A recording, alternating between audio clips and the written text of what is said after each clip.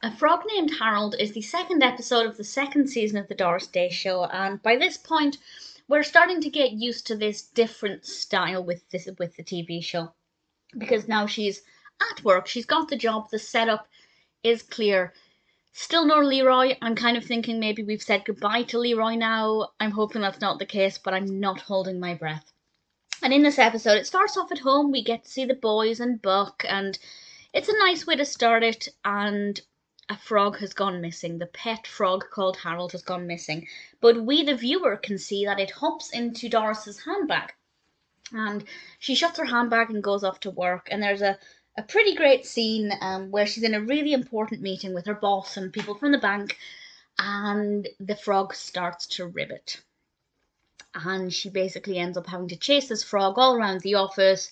It's potentially jeopardizing this loan that they're trying to get for the magazine. And of course, ultimately, she needs to capture Harold and take him back home. Will she be able to? I think it's a relatively interesting narrative, but I feel like it started to wear a bit thin towards the end. But then how it ended, I thought was pretty interesting, and I'll discuss that with a spoiler warning, of course.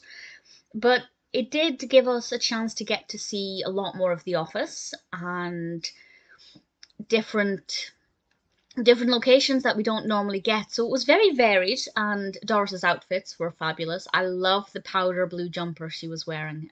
Visually, just really, really appealing.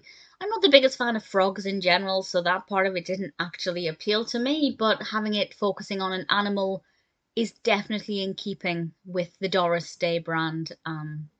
Doris Day is obviously a very big animal fan. Founded the Doris Day Animal Foundation, which is still going. There will be should be, a fundraiser on this video for that charity if you do wish to donate to it. So the animal aspect, I thought, yeah, we're still kind of keeping in theme with a lot of the other previous episodes, but with this twist. I don't love it as much as I love previous episodes, but I think that's more because of the narrative. It felt a little bit repetitive, and I didn't really care for the frog. Not that I hoped anything bad happened to it, but had it been a cat or a dog, I would have felt differently. But it's a frog, and I don't really like frogs that much.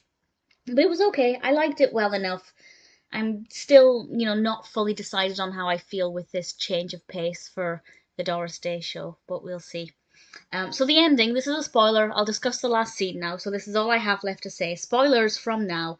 The scene in the restaurant with the frog's legs, I just thought was brilliant. When it cut to that scene and they were in the restaurant, I thought, has the second or the third episode started? This feels like a different episode.